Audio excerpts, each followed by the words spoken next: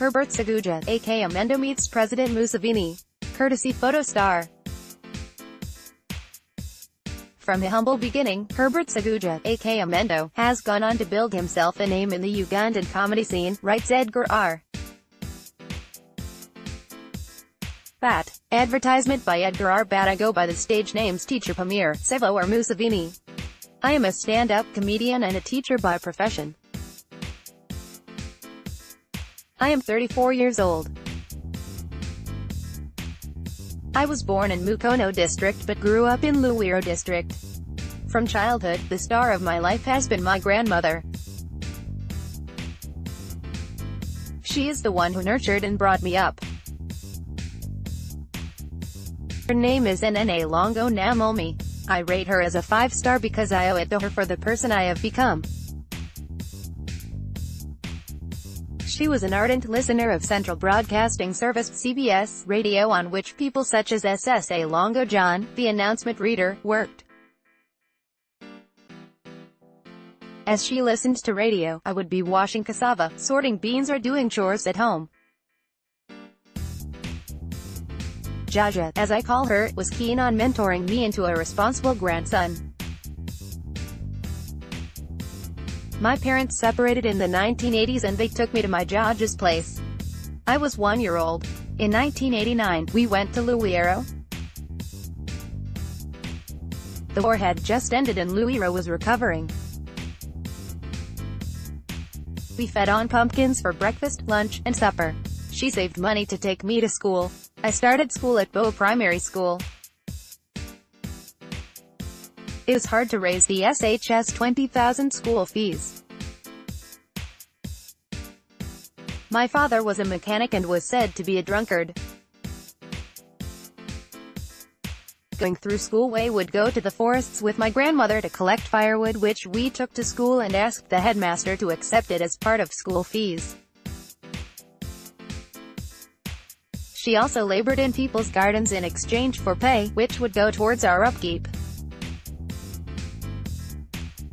We had a cow which I had to feed every morning before going to school, so I would go out and look for grass to feed it, go down to the well and fetch water for it to drink and do other home chores before preparing myself to go to school. As I did this, my grandmother prepared my meal for school. Many times, I was sent home to collect school dues. We dug in people's gardens to raise the fees.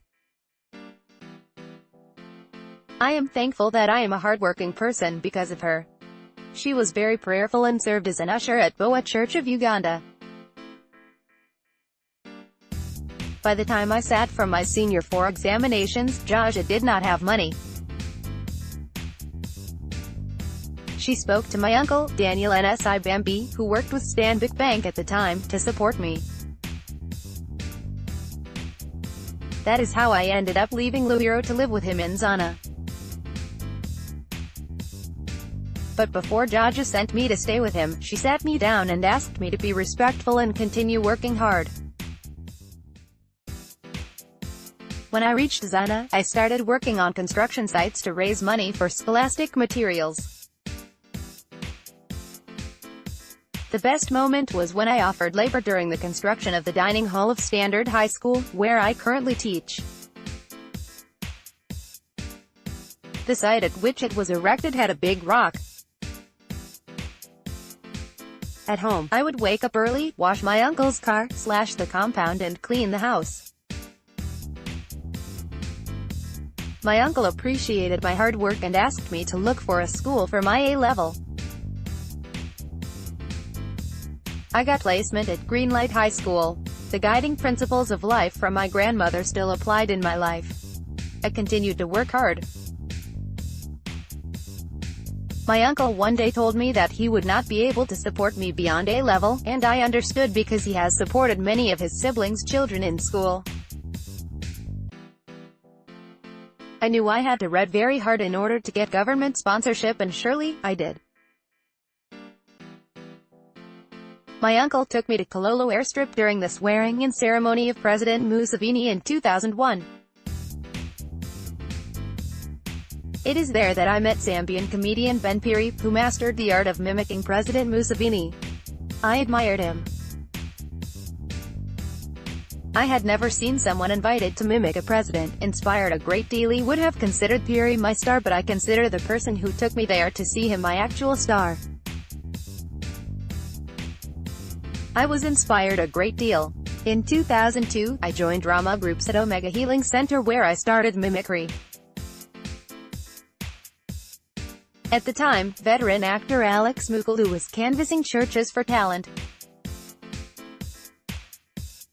He found me at Omega and liked my act. Included me in his cast for a play titled Mercy Akatambwa, which was staged at Uganda National Cultural Center, National Theatre. In the play, Mukulu brought on Philip Luswata and some members of Theatre Factory. After the play, I did my mimicry of the president. After my act, I went backstage to change clothes. It is there that I met Hannington Bugingo, who commended me for the good acting and asked me to start acting with Theatre Factory. I am grateful to Bugingo for introducing me to a wider audience because our weekly shows were screened on television. That is why I say that I have had different stars in my life. I have also got mentorship from Pablo, Kenneth Kimilai. Each of them has made a contribution in building me into something. Nonetheless, my grandmother remains the biggest star. Advertisement.